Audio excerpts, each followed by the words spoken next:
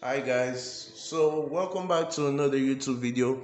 Today I'll be showing you how to connect your PlayStation 4 controller to your PlayStation 4.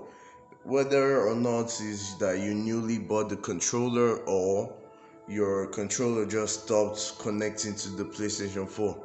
So now I would lower the tripod so that you can see what I'm doing.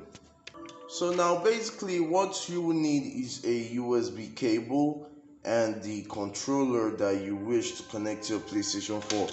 So now you insert the cable into the port of the PlayStation 4. As you can see now, I have inserted the cable into my PlayStation 4.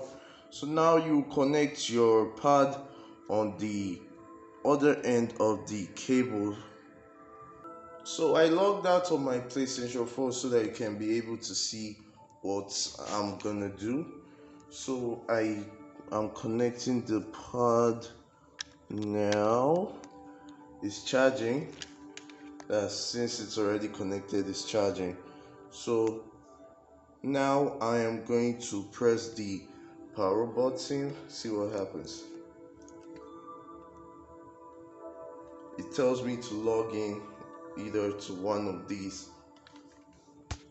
Tells me to log in to either one of these accounts, so I log in.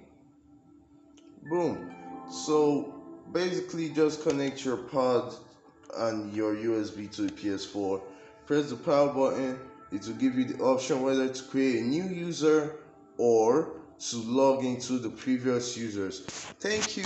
Please subscribe to my YouTube channel and don't forget to check out my Instagram page. Much love. Thanks.